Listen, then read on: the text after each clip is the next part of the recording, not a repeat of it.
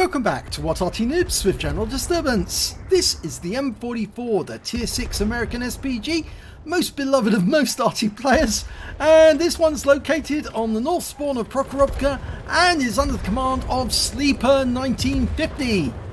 Now this beautiful skin was created by Jazzy. It's well, it's lovely. It's in charcoal colour with our logo on the side, and is absolutely perfect. So thanks so much, Jazzy. Every time we see these we think great, fantastic, and you can just see one of Jazzy's Mario Karts disappearing there into the distance.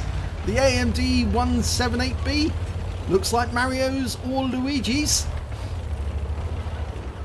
Okay, well, he's setting up in this little village at the top. Now 155mm gun, 550 alpha, penetration of 39mm. And Sleeper 1950 is setting up and ready to shoot at the enemy. It's a bit of an exposed position. There's the Mario Kart. Oh, he's gone deep into... Oh, it's actually the enemy one. And that was the first round. A near miss. Only 22 hit points, but it was a near miss. T-34-85 dialing in. Rounds out. Ooh, splashed him. And he's dead. Now we've got a King Tiger captured coming up to the railway line, or the crossing. And get a shot into him. We're dialed in. We're just waiting for the reload. Rounds out on a blind shot. No, didn't get anything there. And we've now got a heavy tank number 6, which is the Japanese version of the Tiger. Going for a Black Prince as well. Oh, and the KV-85's joined us, and they're sitting alongside each other. Rounds out and hits both of them. Nice, so double bubble there. It's always good when tanks line up alongside each other to shoot, because Arty just fires around and more than likely you'll hit both of them. Going for the heavy tank number 6 now. Rounds out. It lands in front of him, but it still does 247 hit points. So in a brief moment of the battle starting, Sleeper has managed to accumulate 617 hit points, and now he's going to get some more. 206 off that one. That heavy tank is really getting hammered. He's down to just under 40% of his health. He's not going to last much longer if he keeps getting hit like this. Rounds out again. Oh, and that one went long. RNG said, no, I'm not going to the aim point, I'm going beyond. And that's another thing I think that tank drivers don't appreciate. Sometimes you press the button aiming at a target and the shell doesn't even go anywhere near the target.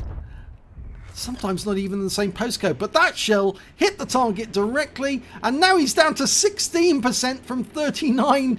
So we know he lost 23% of his health in that game, in that shot. And he's trying to run away. Yeah, he's not a happy bunny. And there's the AMD, and he's stationary, which is a very silly thing to do. Rounds out, direct hit, 213 hit points. And his wheels are all wonky now. There's the heavy tank number 6. We could take it out with one shot. But he's going to go for the Black Prince because he wants to extract most hit points he can. And going for the Black Prince. Direct hit. Only 11 hit points though, but he tracked him. Might be a good idea. Oh, heavy tank's gone. I was going to say take the heavy tank out of the game because it's another gun gone. And it's been replaced by that King Tiger captured. He's side on to us. Rounds out. Oh, it hit a tank behind the King Tiger. There was something behind him. That took the round. The round zipped past the King Tiger, but there was no explosion, so it definitely hit something that was behind the King Tiger at that moment. Goes for the KV-85.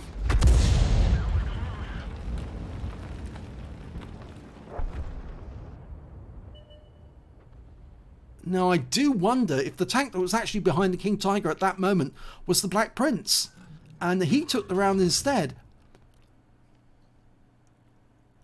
We can't see them at the moment. Nobody's spotting in the centre. We really need the T-34-85 to move into the bushes on the west side of the map, because that will actually give us an idea. The AMD 178B's decided to scout for us, and that's going to make it easier. They found a super jumbo in the south, and we've got some enemies on top of the hill. And there's the Super Jumbo. The assault version of the M4. Note that landed in front. He's going to be reloaded any second. Get another round out. So the thing about the M44, you just pump out round after round after round as quickly as you can. As many targets as you can to help your team. Rounds out. And it lands behind him again, but it still stuns him. So long as you keep them stunned, they can't do much damage to your teammates because their reload goes very, very long. Okay, another round ready. Rounds out. And we've lost sight of him now, so we don't know what that did. But over in the center, we've still got this Black Prince. He's showing damage on one side, so it looks like he's been hit on that side as well. And yes, he took a round there for 191. I think that yellow mark on the side next to the turret, that was the blind shot where he fired at the King Tiger captured, and it hit the Black Prince right in the side as he drove past him. Rounds out again. And another hit, and the Black Prince is gone. The kill went to the E25. But because he was stunned at the time, Sleeper picked up 98 hit points of stun assist. There's the King Tiger. Rounds out. A bit premature on that one. 59 splash. He wasn't fully dialed in. Almost ready to go again. KV-85 this time. Stopped to take a shot. He's pulling back and... oh, he's dead! The Jackson got him. A 90mm round finished him off. And going for the King Tiger captured. Just completing the reload. Work out where he's headed. And then place the round there. Rounds out.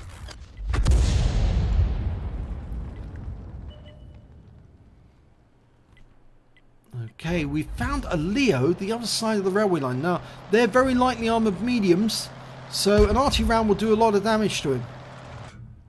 Rounds out. Oh, he's dead before the shell arrives. Well, that's useful. So we're still looking for that King Tiger captured. With 6 tanks up on the enemy at the moment, they're really suffering.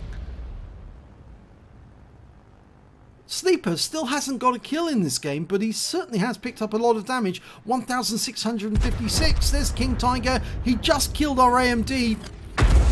And he just got hit for 30 hit points, and I think that was in the turret. Is there a yellow mark on the side? Oh, actually, it looks like it was just underneath the turret. Just underneath on the turret ring. T-29 up on the hill. Rounds out. Lands next to him and tracks him. And the Panther's down. T-29 just took an AP round. Went straight through the turret. You can see the hole right on the side. And he's gone. There's only 4 enemies remaining. That's Super Jumbo, the King Tiger captured. Their Arty, which is an AMX-13 F3, and a Type 58 we haven't seen. And that King Tiger captured, he's a splash kill now.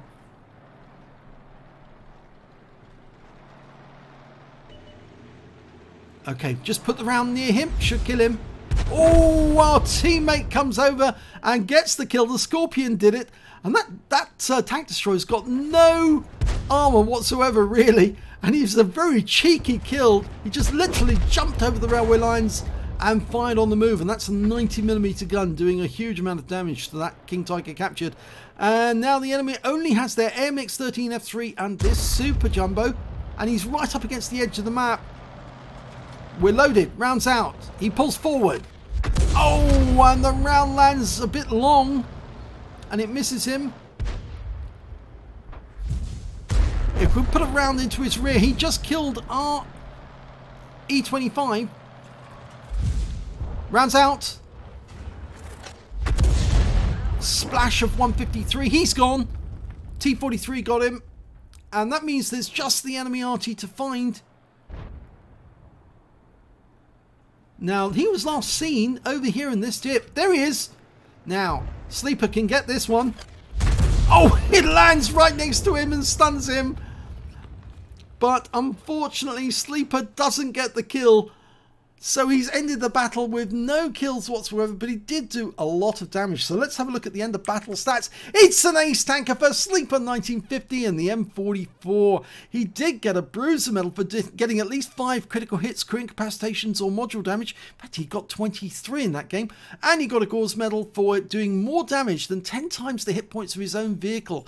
And he also, on top of that, picked up a Confederate for hitting more of the enemy than anyone else. At least 6 tanks subsequently taken out by other teammates, and to finish it off, a high caliber as well for dealing the most damage in the game. And he was very active, and as I said, that's what you do in an M44. You keep pumping those shells out at every enemy you can see to do as much damage in the time allotted as you can, and eventually it works out at medals. So let's have a look at team score. There is, top of the table, 2,718 hit points in total. Next highest score was that M56 Scorpion.